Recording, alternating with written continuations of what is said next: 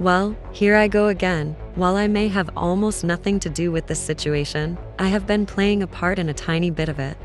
Yesterday, a friend went live to do a podcast episode about Cowglove the Cyborg, which pissed him off enough to do a live stream. There wasn't anything special going on, it was just a man-child throwing a temper tantrum while his mom got mad at him. But for me, that's besides the point. So Maximus, stop trying to be my friend. I never wanted to be your friend. What's not to understand?